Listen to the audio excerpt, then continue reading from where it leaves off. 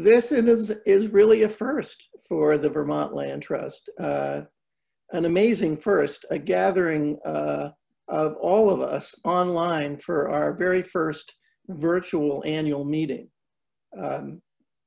We know about Zoom fatigue. I mean, we've all probably been over Zoomed, so we will keep this to an hour.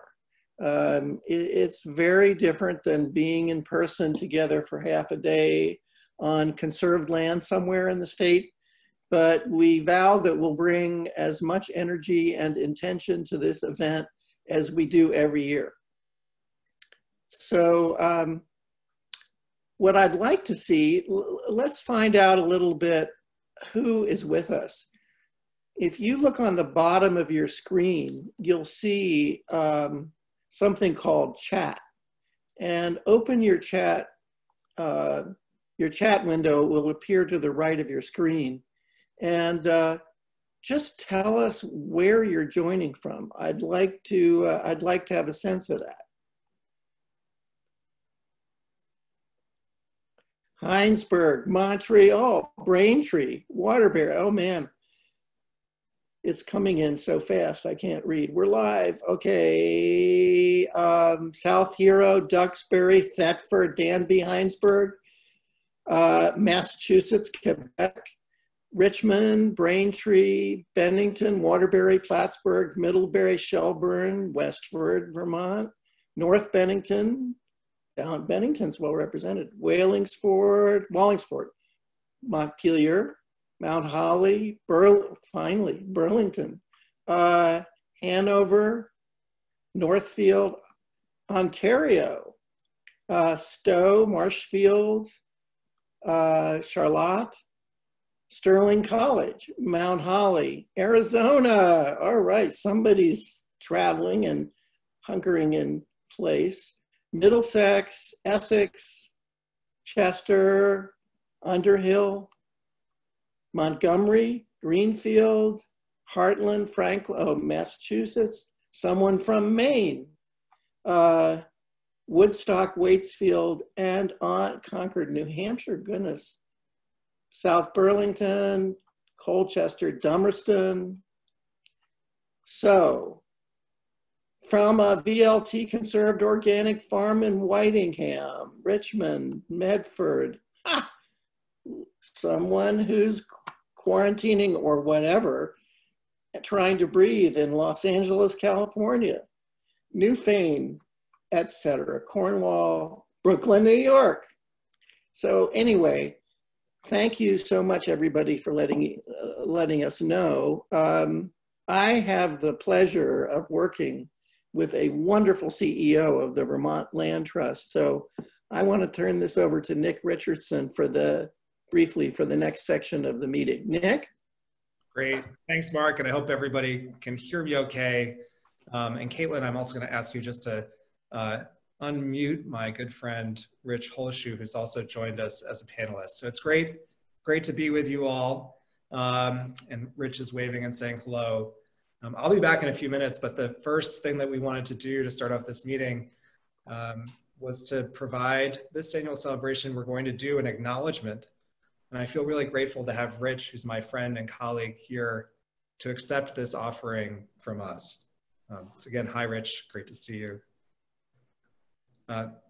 This land we call Vermont has been home to the Abenaki people and the Mohican people and their ancestors and allies since time immemorial. And these lands are their lands. These lands were not empty when our European ancestors arrived here, and their settlements and villages displaced, disrupted, and ultimately destroyed the settlements and villages of indigenous people that were here before. The Abenaki and other indigenous people have continued to live in this land and be part of our communities, oftentimes without revealing their identity or their culture out of fear.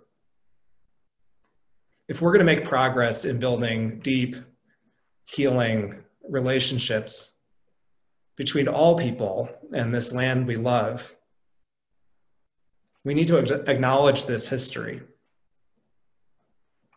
and the way it shapes us today, and we need to commit to the long, hard work ahead to address its impacts. Rich?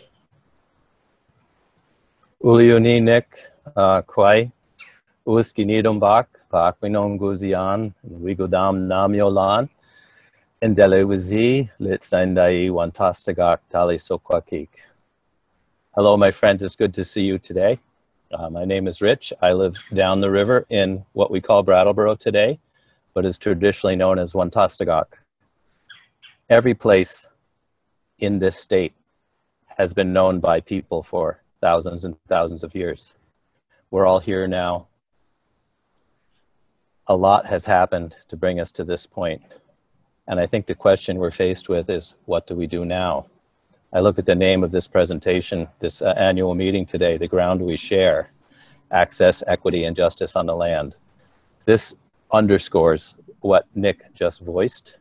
And I appreciate that you're all here to share in this exploration, to begin thinking about this, add it into how we go forward from here. And I would like to welcome you, just for myself, to Ndakina, our homelands, the Abenaki people. Enjoy the meeting, and I'm glad to see that Xusana will be speaking today. I look forward to that. Uliuni, thank you. Thank you, Rich. Thanks so much for being with us. Marc, I'm going to turn it back over to you. Thank you. So I've been looking at more attendees. We have a couple of folks from our partner and funder, VHCB. We have a representative of Senator Sanders' office here. We have someone, not just someone, but the head of the Vermont Sustainable Jobs Fund. So we're getting more and more people in. Thank you so much for joining us. So here's what we're going to cover today in one short hour. I'm going to talk just a little longer, and then Nick is going to talk to you, and then we'll have a keynote address from Xusana and awards.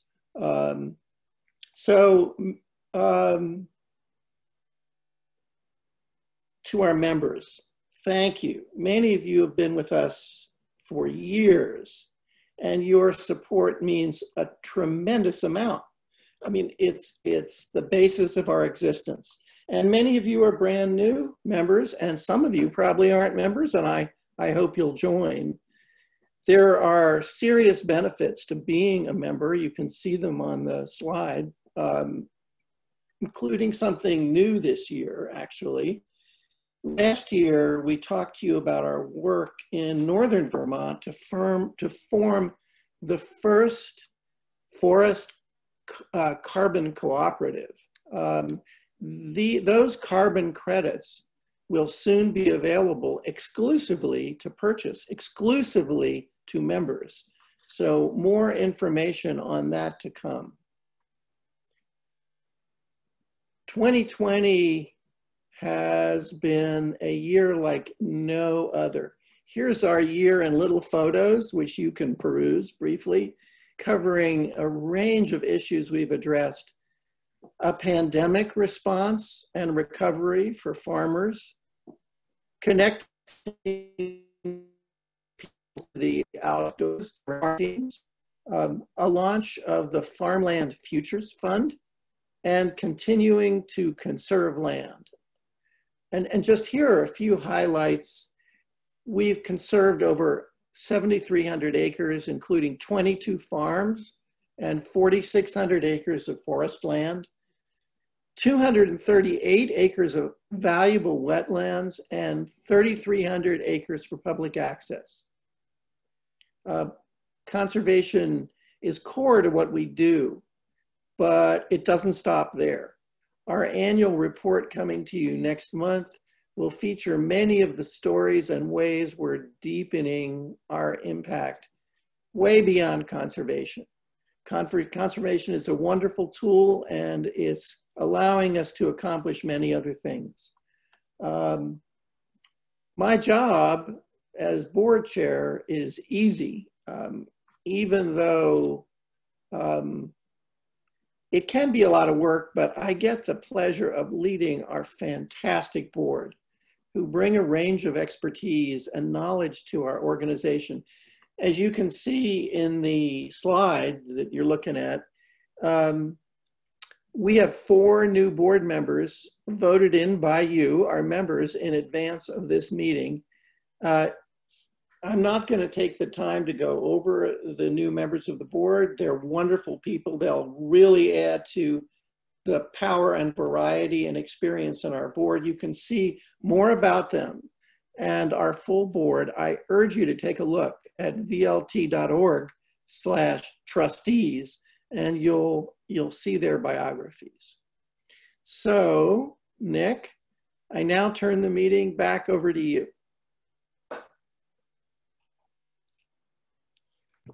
Thanks so much, Mark. It's great to be here with you all. Again, I'm Nick Richardson. I'm the president and CEO of the Vermont Land Trust. It's a really beautiful day out there. So I hope everybody's gotten a chance to be out in it. Maybe you'll even take this meeting outside with you. And if not, you're at least having the opportunity to enjoy, if you're here in Vermont, a view of this beautiful place outside of a window. As Mark said, this annual celebration is very different from what we've done in the past in a number of ways. We're zooming in from our homes and screens and offices, as opposed to being together in person like we like to do and gather for the day on a piece of conserved land. On the bright side, we have 200 participants zooming in. I'm assuming that there are at least a few couples who are in that mix, and it's by far the largest annual meeting that Vermont Land Trust has ever had. And many of you are joining us for the first time, which is really exciting. I want to say a particular welcome to you. But that's not the only difference. VLT is also growing and evolving as an organization in response to this question that we've been asking, which is, what does Vermont need from us today? And that question is leading us into new areas of work and new partnerships, including some of the work that we're doing at Pine Island Community Farm in Colchester. And Someh Mohammed, the gentleman pictured here, and his 3 children, Hassan, Zainab, and Hobibu, are examples of some of the folks that we're getting to work with at Pine Island in the New American community that I'll talk more about later in my presentation. It's really exciting. And we know that this new and broader vision for VLT is so essential. A vibrant future for Vermont's working landscapes and our rural communities requires this of us today. So instead of spending a lot of time listing off project successes and other accomplishments, and there have been many of those this year, I promise, we're going to spend our time today instead focusing on one particular issue, which is justice and equity on the land. You might be asking why a land conservation organization is taking time to talk about justice and equity. And our answer, which we shared in my message to you in June, to our members in June, how will we reckon with injustice, is that along with so much of what we love about Vermont, its beauty, its lands, its people and communities, VLT also inherits a troubling legacy of exclusion and inequality that is woven into the fabric of Vermont. It's something we cannot ignore. And I believe that our love for this place, which I know we all share, gives us the strength that we need to confront that legacy if we choose to. When I sent that message out in June asking how we'll reckon with injustice, some of you wondered why I was asking this question, and some of you let me know pretty directly that you were wondering. And I can understand that. VLT has been effective as an organization in part because of the way we focus on working lands, farm and forest viability, access to open space, and ecological protection. And yet, those of you who've been with us for many years or know our founding story will recall that the roots of this organization spring from a community's fervent wish to be more inclusive, to be more equitable, and to improve the prospects for many, not just the few. It's true. And today, as our society is in the midst of a drastic and painful coming to terms with the deep scars of injustice, with wealth inequality, and with racism that's on display every day, VLT has a responsibility in this moment. But it's more than that. We also have a great opportunity to respond anew and with fresh energy to the call that brought us into being over 40 years ago. And for some of you, our connection to justice and equity is clear and resonant. You may be familiar with Vermont's history of bigotry, much of which is tied to land access and ownership. From the first land speculators who laid claim to the lands of the Abenaki people, to campaigns in the early 20th century that recruited white people of Northern European descent to visit, settle, and farm in Vermont, to the Vermont Eugenics Program, which targeted poor, white, disabled, and Abenaki people. So white-landed Vermonters have benefited from systems and structures that have long excluded people unlike them from this land for some time. By now, you may be finding yourself asking, well, what are you going to do about it? And one thing I've learned on my own journey with these topics is how important it is to accept non-closure. So asking the questions, listening, and learning is really part of the work, even if we don't know what comes next. It starts with understanding and acknowledging our history fully, which we are doing as a staff and board in conversation with people inside and outside of the organization. And it continues with relationship building, forming community, which we're doing with all of you, plus others who've been distant from us in the past, such as the Abenaki people, people of color, and people without means or access to own land. And then comes action. So, the journey is by no means straightforward or linear, but it does create the possibility for some transformational change. And I'm really proud of the steps that we've taken over the last few years in this direction, supporting the development of the Pine Island Community Farm, which offers the opportunity of land access, to grow food, to renew a connection to land, with so many of our community members from the New American community, resettled refugees in Colchester, Burlington, and Winooski.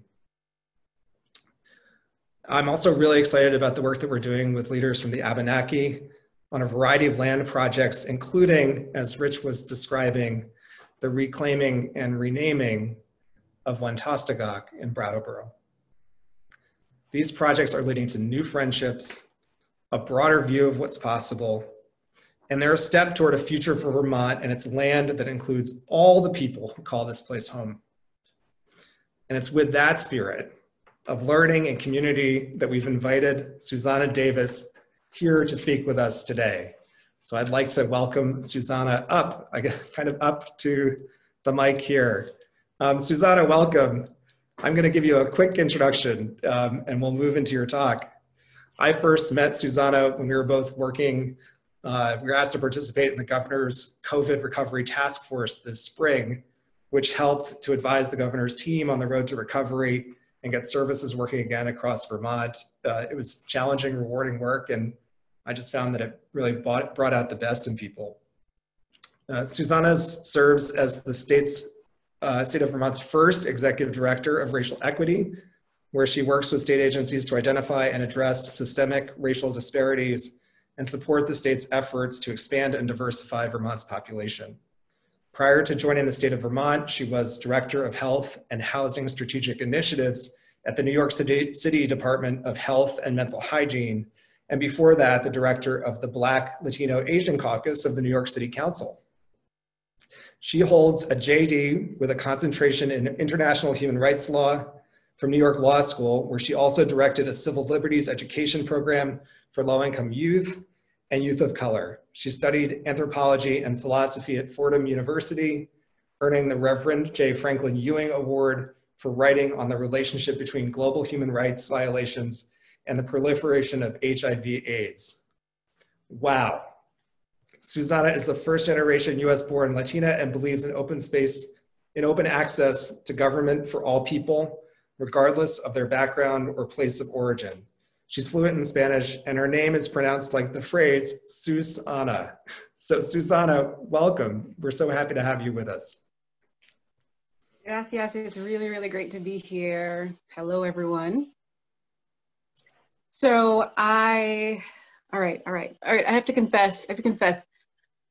I am a big fat liar. I'm sorry, Nick, this was a massive bait and switch. I told you I was gonna come here today and talk about how land trust and conservation can create equity, and I'm probably not. One, because I can't do that in 20 minutes. I have very poor time management skills. And two, because I think to some extent we know the answers. To some extent we know the answers because underrepresented and marginalized communities have been saying them for years. So what I am going to do today is to show us some of the ways in which land and land use impact people in other parts of their lives to create a web or a network of justice or injustice. And I hope that's okay. So let's begin. So on our next slide, and I'm going to paint you all sort of visual pictures for those of you who are either not on the phones or who may have different learning, or who are on the phones or who may have different learning styles. So the first thing that I wanted to say is the land that we call Vermont remains unceded Indigenous territory, and this is important. It was not given or sold to anyone by the Indigenous people. And so as we think about land use and what we're going to do with land and what we're not going to do with land, let's all keep in mind that this land was never ours to begin with to make those decisions. And this is big, right? I mean, if your grandpa stole my grandpa's bike and then made a fortune riding that bike everywhere and then passed it down to your dad and passed it down to you, and you all kept that wealth from that magical bicycle, and you look at me and you say, well, your grandpa should have kept his own bicycle. He should have bought his own. He should have pulled himself up by his bicycle chain bootstraps so that you could have a bike today that was worth half as much as my bike is, right? So just keeping in mind that ownership is often dictated by whoever it is who had the gunpowder. And so we are operating within the context of that dictated ownership. So let's move on to our next slide now that we got that out of the way. And by the way, it is very hard to be the one who's going to depress you right before your awards. So I'm very sorry for that. We're going to make it. It's going to be tough. I want to talk a little bit about Vermont. Who is Vermont? What is Vermont? And I want to share with you 4 statistics. The first is that in a National Park Service survey, 16% of African American respondents said that they don't go to the national parks because they don't feel safe there. And of course, yes, this is specific to national parks, but I think we can extrapolate with any big green spaces. I don't know the difference between a national park, a state park, a town forest. You could put me in like the right place in Central Park, and I might think I was in a state park. So the point is, green spaces where outdoor activities are encouraged. Many people of color, particularly African Americans, don't feel like those spaces are for them. Next, I want to share that about 1 in 3 of Indigenous Vermonters were diagnosed with depression between 2012 and 2016, which is higher than the rate for white Vermonters. Vermonters of color have a home ownership rate of just under 50%, while white Vermonters have a home ownership rate of over 70%. And this matters a lot because, as you all already know, land ownership and land wealth often translates to more civic participation, more influence in the way that things are happening at the municipal and state levels, and more, shall we say, agency over your surroundings, your physical environment. And last, I want to point out that African Americans in Vermont are more than 6 times as likely to be arrested for misdemeanor marijuana possession than white Vermonters are, even though white Vermonters use or possess cannabis at the same or higher rates. Now, why do all of these things matter for a conversation about land and land use? Because when we talk about who doesn't feel comfortable in green spaces and in parks and conserved lands, when we talk about the Indigenous people from whom we took these lands and the high rates of depression and other physical and mental illness that are experienced in the community, When we talk about home ownership, land ownership, and that physical wealth, and when we talk about the criminal justice outcomes related to the cultivation, sale, consumption, and possession of an actual plant that you can grow on actual land, all of this swirls around to tell us, to paint us a bigger picture about the ways that land can be manipulated in order to serve certain agendas or exclude others from your agenda. On our next slide, we're going to start looking a little bit at demographics. What you're looking at is a population pyramid. We use these a lot in demography. And what they do is they tell you the age and sex distribution of a population. So this is the population pyramid for Vermont. You'll see that the bars toward the top are older age groups. They're stratified by age. So at the very, very top there, we've got 85 plus years old. And at the very bottom, we've got a cohort of 0 to 5. On the left are females, on the right are males. They tend to be balanced pretty evenly, around 50%. But what you see is that we've got a large chunk of our state population that is clustered in that 45 to 75 age range. We've got far fewer in the mid 20s and 30s. And we've got a bit of a bump out between 15 and 24 years old. Now that bump out between 15 and 24 is because Vermont attracts a lot of college age students who come here to learn. But as you can see, they shrink again in population when they graduate because they leave the state. One of the reasons that we'll hear that people leave the state at that age is because housing and home ownership is so difficult to come by. I'll share something with you on this recorded call. One of the things that drew me to Vermont, one of the things that drove me to leave New York was the fact that that state is the highest tax state in the union for income tax. Vermont is number 4. But Vermont actually, when it comes to property taxes, is the highest in the nation. So when we talk about home ownership and land ownership for young adults, people for whom education has represented a higher share of their income than in previous generations, and people for whom housing tends to represent a higher share of their income than previous generations, it's really important to keep in mind that that critical cohort of recent grads, we're losing them, and housing is one of the reasons why. Now our next slide is going to show us the predicted percent change in population in Vermont. And what we find here is that broken down by racial group, Vermont is set to be much more multicultural, much more ethnically diverse. By 2050, it's estimated that the Black Vermonter population is going to grow by almost 300%. The Latino and Asian Pacific Islander Vermonter populations by almost 200%. The indigenous population by 20%, which is actually quite a feat because what you don't see is that in the chart for the years immediately preceding these years, so in other words, for the years up to 2010, that was actually a negative 13%. So we were losing more indigenous identified people up until 2010. Now it's a gain of 20 estimated. And finally, mixed race Vermonters are set to grow in number by over 200%. Now that is exciting because look at the pretty colors. However, of course, we're talking about 200 and 300% of already low numbers, right? So let's just say Black Vermonters make up about 2% of the state population. So 300% growth will put them at about 6%, which is cool. But you know, we're not turning a huge tide, but it's still progress nonetheless. Now, the next 2 slides, we can go through these pretty quickly. The first one here is you're seeing the median age ranked by state, and you'll see that Vermont has the 2nd highest median age. And on the following slide, you will see that Vermont has the 2nd least diverse state. We are the 2nd whitest state in the country. In both cases, we are 2nd to Maine. But our next slide is really what puts this all together because those 2 data points don't tell us the whole story. When we break down age, median age, and ethnicity by racial group, then what we find is that white Vermonters and indigenous Vermonters do have median ages in the mid and late 40s respectively. But all other Vermonters of color actually have median ages in the 20s. So what that tells us is that it's actually people of color who are keeping Vermont young. And so as we think about the next generation of people who are going to be working the land, buying the lands, wanting to look at the lands from their backyards with a tin mug of coffee that they bought at a really great antique shop because the state is swimming with antique shops.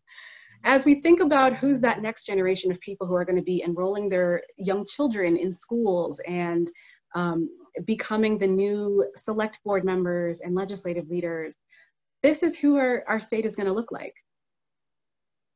So our next slide is going to show, it's going to start to tell us a little bit about land. And we can go through these pretty quickly. I just want to talk a little bit about what is land. And land is a lot of things. To start with, land is food justice. We know that a lot of people in the country live in food deserts and food swamps. You've likely heard of food deserts. Those are places where you don't have easy access to fresh, healthy foods. You may not have heard of food swamps. Those are areas where your unhealthy food options outnumber your healthy food options, usually by 4 to 1. Now we know that food deserts and food swamps tend to be located disproportionately in low-income communities and communities of color, and often low-income communities are the communities of color. So it also tracks closely with the presence of certain chronic conditions like diabetes, obesity, and heart disease. Keep in mind that conditions like diabetes, obesity, and heart disease are considered underlying factors that make people at higher risk of things like COVID-19. So there are real consequences here. And that's why if I had a TV, I would have thrown something at it, watching Jerome Adams, the Surgeon General, get up on stage and say, people of color, we have higher rates of asthma and higher rates of diabetes and this, and that, without also acknowledging that so much of that is epigenetic, not genetic. When I was at the health department in New York, we used to say your zip code has a bigger impact on your health than your genetic code. And it's so true. Where we live is everything. Do you have a lot of cars and smog and exhaust around you, a lot of street light pollution, or do you have beautiful mountain views and clean air, green grass, etc.? Next slide, please. We also know that the presence of food deserts and food swamps, not only does it contribute to those poor health outcomes, but those poor health outcomes also contribute to poor economic outcomes. For example, the cost of the cost of diagnosed diabetes has grown by over 26% in the last 5 years. It now costs America $327 billion. And that's just the cost of diagnosed diabetes. We all know people who may have undiagnosed and unmanaged diabetes. Additionally, there's a lot of job absenteeism that is resultant from obesity. Obesity-related job absenteeism costs us more than $4 billion a year, and it's driving huge health costs, over $200 billion a year. So effectively, we have wonderful land, and we're trying to figure out what to do with it. And part of what we can do is to grow healthy food in healthy communities by people who can get healthy work experience out of it. And we also have a society of people who are not seeing the gains of that healthy food, and it's hurting all of us economically and socially. So that's land as food justice. I want to talk a bit about land just as possibilities. How do we think about land, and what kinds of conversations, social conversations, are we even willing to talk about with respect to land? What you're looking at is 2 screenshots from 2 tweets by the same thinker, we'll say. On Twitter, on the left, this person takes very seriously and goes into detail about military strategy in Westeros, which, as many of you know, is the fictional land where Game of Thrones takes place. Game of Thrones is a TV show that is almost entirely white people. And so this is a very serious tweet about a very serious topic in a very fictional place. On the right, you see that same person tweeting in response to a New York Times article. The article is about Wakanda, which is the fictional place where Black Panther takes place. And this person simply replies, Wakanda does not exist. Because we're willing to suspend reality to talk about Westeros because we care about it, but we are not willing to talk about the possibilities that an advanced, fictitious nation in Africa could possibly have to tell us as a society when it's Wakanda. Here's some more on the next slide. You'll see that land is not just possibility, but it's exclusivity. This is a tweet from July from the president, who says he's happy to inform all of the people living their suburban lifestyle dream that they will no longer be bothered or financially hurt by having low-income housing built in their neighborhood. That is code for don't worry, we're raising the gates higher to keep out the melanin and the pores. So when we think about exclusivity And this is something that he's speaking very generally about the suburban dwellers and the suburban lifestyle dream, but this hits close to home too. And you'll see that on our next slide, which is a little bit more Vermont specific. We had an 8th grader a few years ago who thought our state could use a new motto, and it should be in Latin because all respectable words are said in Latin. And so the young lady proposed it, and this was the response that she was met with. Dorothy says, "It should say, go back where you came from." Dan says, "The motto is on the language of the foreigners trying to take over the country should be Chinese since they are more than the Mexicans. Go back to Kenya, I don't speak atheist." Brenda says, "I don't think so. I hate having to press 1 for English now."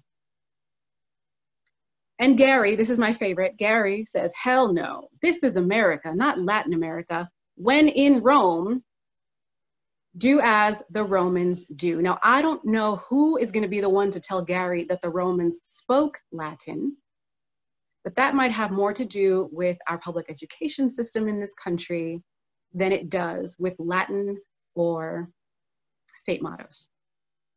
So the point with this slide is that when we talk about Vermont and the culture of tolerance and grooviness here, it's not until we're confronted with the possibility of inclusion, or what people think is inclusion, Latin, I mean, really.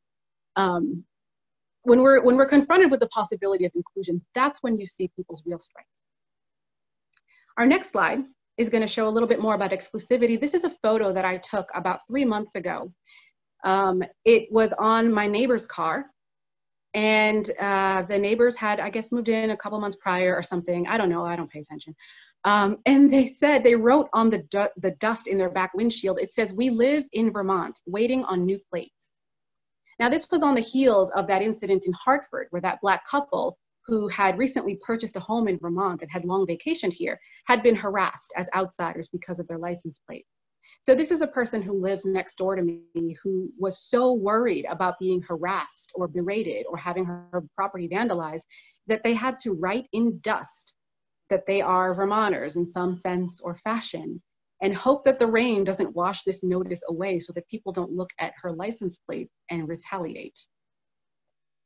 So when we think about who owns this land, when people from this state smile and politely think to themselves, "Oh, bless her heart, she thinks she's one of us," but she's not, she's a Flatlander. Keeping in mind that this remains unceded Indigenous territory, it's not yours either, it doesn't belong to any of us, is really important when we think about who we're keeping in or out of our lands, who's an outsider, who gets to be an insider, how many generations does it take? So our next slide is going to tell us a little bit about the consequences that can come from that feeling of exclusivity. You're looking at 2 images. One is an image of a person of color, and it's captioned by the AP as a person wading through chest-deep floodwater after looting a grocery store. On the bottom, you see a similar image. It's 2 white people, and they are described as wading through chest-deep floodwater after finding bread and soda, blah, blah, blah. And in case you thought this was a fluke, I can assure you it's not. Here's the next one. We've got another image, 2 people of color described as looters, carry bags of groceries. Here's the next one. An image of 2 white people who are described as people salvaging supplies. And when I show these slides, oftentimes people laugh because it's just so ridiculous. But truth be told, it's not a laughing matter, because what's the difference between a looter and a finder? A shotgun in your face. And speaking of looters and shotguns, let's take a look at our next slide to talk some more about the consequences of the way that we frame this language. So here, you may have seen some of these images. On the left, you see a picture of James Blake, who was recently murdered by the government on camera when he was shot 7 times in the back while getting into his car. Protests erupted in his hometown when that happened. During those protests, the young man you see on the right, who is a 17-year-old who lives 1 state over, decided that it was his duty to pick up a semi-automatic weapon, drive across state lines into the protest zone, and shoot people. to defend property that he didn't own and that was 20 minutes away across state lines. Now, what you'll see is that these two images are from the same publication, and they describe the victim, the person who was murdered on camera by the government, as having a knife in his car when he was shot by police, versus the young man on the right who is shown cleaning up graffiti before shooting. Let's look at the next one for some more consequences. Land is not only possibility, and land is not only a point of exclusivity and worth defending, but it's also a barrier. On the left, you see a headline about a woman who was homeless. She had no land. She didn't even have a place to rent. And so she used a friend's address to enroll her son in school. She was given 5 years in jail for that. On the right, you see an image of a celebrity who is well known, who was just given 2 months in prison because she forged or falsified academic and athletic records so that her children, and paid a lot of money to bribes so that her children could get into better schools. Now, of course, this is also a commentary on wealth, not just on race. But what's really important is that whether or not a person has land or has an address that they can say, I live here, I rent here, I own here, could be the difference between 5 years in jail for putting your child in school versus 20 years in the shelter system. Next slide, please. Are you depressed yet? I've got more. I want to talk a little bit about the origins of radical policy, and we're nearing the end of this talk. I'm probably already over time, sorry. But you know, I want to talk about this because oftentimes, well, more so now than perhaps 6 months ago, you are going to be presented with options on how you can act and how you can move the needle on equity. And it's not just racial equity, right? It's equity for the LGBTQIA+ community, people living with disabilities, socioeconomic equity, youth, seniors, everyone, right? Any kind of equity work that you might take part in your practice, you're going to hear suggestions on what you can do or what the state or the government can do. And some of those you might consider them as too far or too radical. And I want to just talk about this one example of radical policy. This was school breakfasts, which at the time when they were first being audibly proposed were really under the radar of nutritionists and educational experts. The Black Panther Party for Self-Defense said, we're going to make this a capstone issue. They pursued it and they implemented their own breakfast in schools program. And once people saw the immediate need and the positive results, then suddenly it was on the radar for public health experts and academic and education experts who acknowledged that this was incredible. It was transformative. It improves students' outcomes. It reduces the need for behavior modifications. It reduces students acting out. It boosts test performance and generally improves cognitive and physical and mental and emotional ability. It's a win. Who doesn't like breakfast? I love breakfast. I might eat breakfast right after I'm done here. I don't know. But you know, when we think about the fact that this policy began as a radical thing by a radical group of Black people, let's not forget that today in 2020, you're going to be confronted with ideas for policy change. And you might think to yourself, well, that's too radical. And you know what? That's what they said about free breakfast in schools.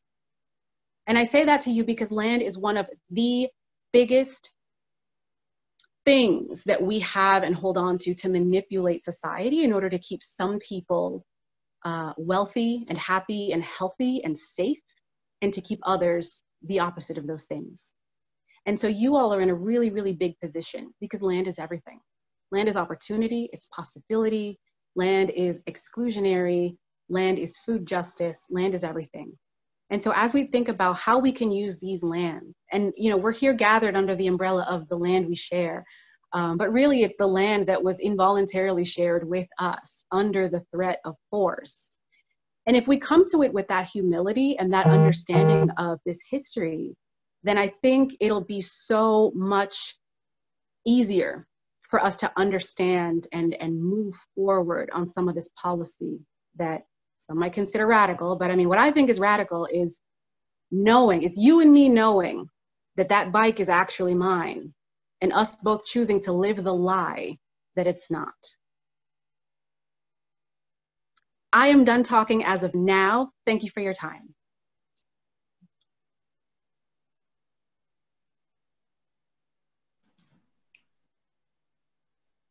Great, thank you, Xusana, so much for that presentation. We are tight on time. Abby, I wonder if we maybe have just a couple minutes for questions, if anybody wants to ask or comments. Yes, thank you. So, hi everybody, I'm Abby White, Vice President for Strategic Communications. And we do have a time for a few questions. So if you'd like to ask one, please enter it in the Q&A, which scroll down to your control panel and type in a question.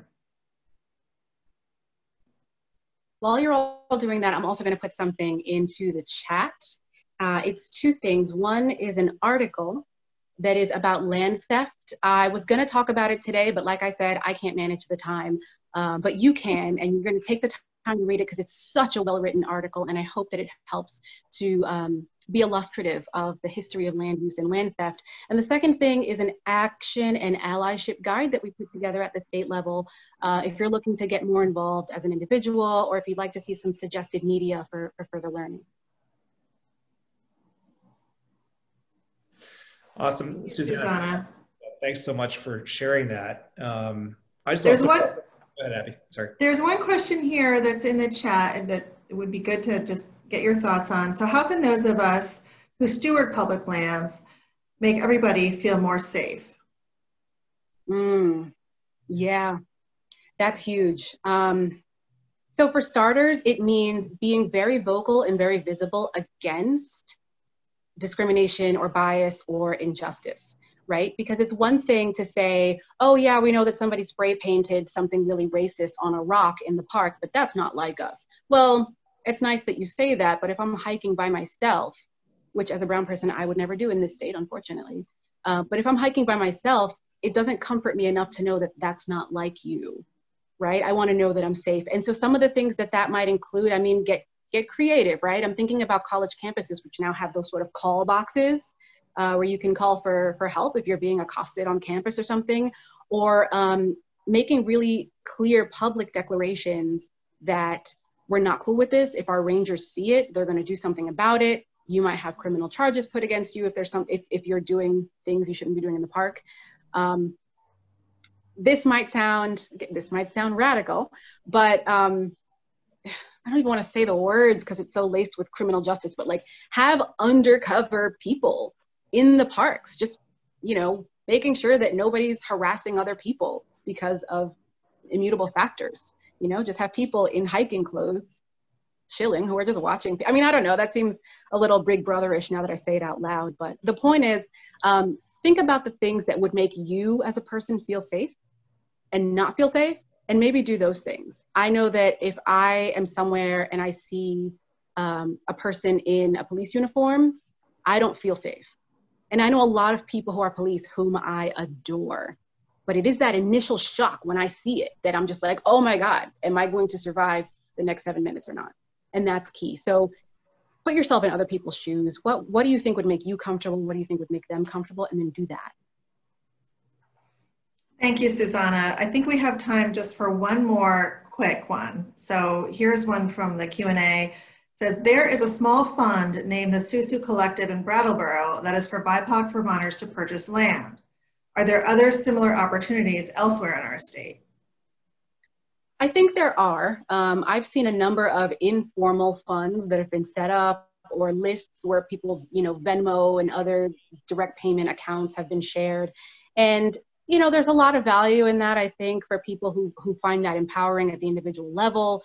I do think that systemic problems require systemic solutions. And so to some extent, it's great to be able to put together a fund for people's individual land access and purchase. But what we really have to do is get to the bigger issue of why is land already so difficult for people of color and other marginalized people to access in the first place. So I think, I mean, it's great if I can tap into a fund, but let's make it so that the fund doesn't have to exist. Thank you. We'll have to leave it there, Xusana. Nick, I'll turn it back over to you.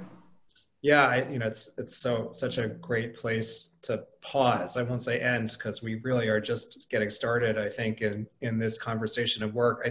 Xusana, thank you so much. You've, I think, laid out a really strong agenda for us to consider and to work on. I'm just so gratified to see the responses coming through in the chat to some of the ideas that you've shared with us. And the call to action that you've made for us today, we're gonna pick it up. We are picking it up, and we'll carry it forward. Thank you so much for being with us today. It's been great. Thank you all for having me. Yeah. We are going to turn now to awards. This is an exciting moment for me to look back over the course of the last year and to honor some of the folks who've made our great work happen. And so I'm excited to jump in and do that with you all. We'll go to the next slide. The first award, which goes to, this is the Richard Carbon Community Award, which goes to the Mount Holly Conservation Trust. I know we have folks from the Mount Holly Conservation Trust on the line with us today, participating in this annual celebration. A great project, the Okemo Wildlife Corridor, which was connecting pieces of land that have been conserved and protected and part of the state parks and the national forest. And we were able to conserve some critical pieces that allowed that corridor to become intact. And the Mount Holly Group has just been an incredible partner in that. And Joan, you'll see the quote here from Joan Weir, who's a longtime VLT staff person who retired this summer. And this project was a capstone, one of many for her as she went out the door this summer. And Joan, I think I saw you on the list. We're really happy to have you with us here today. So thank you so much. And each of the folks in the Mount Holly Conservation Trust, this board of directors group, will receive a copy of a new book. Well, I guess not quite so new anymore, but new this year, Wetlands, Woodlands, and Wildlands. And one of the authors is our very own Liz Thompson, and she's autographed copies of that book for you all. So thank you so much to the Mount Holly Conservation Trust. Next slide, please. The Francisca King Thomas Award, which is given to somebody who's made a profound contribution to VLT. And this year, I'm really excited to be giving this award. We're excited to be giving this award to Teresa Thomas, who's a program manager of water finance at the Vermont Department of Environmental Conservation. Teresa has done incredible work over the last year to allow us to create some access to the state's Clean Water Revolving Fund to fund our farmland futures work. And this is just a groundbreaking effort by Teresa, directing those clean water funds that are available at the state towards this green infrastructure of farmland. We're really excited to be working with you, T, and this project and this work that you've done, we know is a national model that other folks are looking at. It's really exciting and great to be able to honor you and this step that you took with us this year, all the great work together in achieving this. So very happy to be presenting the Francisca King Thomas Award to you today. Next slide. And this one I may not get through without shedding a tear or two, honestly. Nancy Everhart is retiring in a couple short weeks as the agricultural director at the Vermont Housing Conservation Board, which is our most important and closest partner. And Nancy has been the ag director at VHCB for nearly 2 decades now, which means that she's worked with us on probably 500 farmland conservation projects across the state. There's not a piece of Vermont that hasn't been touched by her work. She's been with us every step of the way, and we're grateful for that contribution, the partnership that we've had with you, Nancy. And we wish you all the best, and we're gonna miss the heck out of you. It's your contribution to the state is just incredible and tremendous, and it's a real pleasure and an honor to give you the John Bailey Dunn Award, honoring your lifelong contribution to conservation work. Thank you so much, Nancy. Next slide. We're very excited this year. Last year was the first time we were able to give an award in honor of Eric Rozendaal, who was a farmer who passed away a couple of years ago. at an early age, but had already established himself as a real force in the Vermont food system and in our movement, an incredible farmer, an incredible champion for social justice, and a really amazing entrepreneur, and a good friend.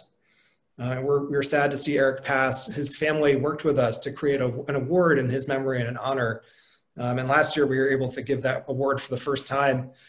This year the committee met and they had such a good set of applications and such strong candidates for the award to recognize an entrepreneurial farmer in this state that they came up with two, and we figured out a way, working with Jan Rozendaal and his family and their friends, to make the award to two farms this year. So both Tom Gilbert at Black Dirt Farm and Amanda Andrews at Tamarack Hollow Farm are going to be receiving a $5,000 award in honor of Eric and in his memory. And we know they're going to do great things with those awards and with that funds, with those funds to invest in the future of farming here in Vermont. We love your work. We're glad to support you and all the farms that we work with here who are helping to make this just a wonderful place to live now and going forward. So thank you so much. We'll take the next slide, please. So we're coming close to the end of our meeting here. I just wanted to put up this slide and share with you that the conversation doesn't stop on a bunch of different topics. We will continue to be reaching out and having virtual events throughout the course of the fall. And we really hope that you'll join us. A lot of you have, and we've seen it as a great opportunity to connect with members and to share some of the examples of the many different projects and the work that we've been engaged with over the last year. It's expanding, it's proliferating. And you're helping to make that happen. It's really wonderful. I hope you'll continue to join us at those events. And you can just also sign up and stay on our newsletter or email list. It's a great way to know what's happening and to keep touch with us throughout the course of the year. Yeah, it's an amazing thing to get to spend this time with you, even in this strange way, and lovely to have this chance to engage. Marc, I'm going to turn it back over to you. Do you have any thoughts to take us out into the world as we end our annual celebration this year? Well, thank you, everyone. Thanks for spending an hour with us all together. And this concludes our first digital membership meeting. Please join me in thanking Xusana for such a dense and interesting, valuable, thoughtful presentation. Xusana, thank you. And recognizing all our award recipients as part of the board and the entire organization. It is 5:30, 1 hour exactly, and we conclude this meeting, and thank you for joining us today. Thank you so much, everyone. We'll see you. Bye-bye.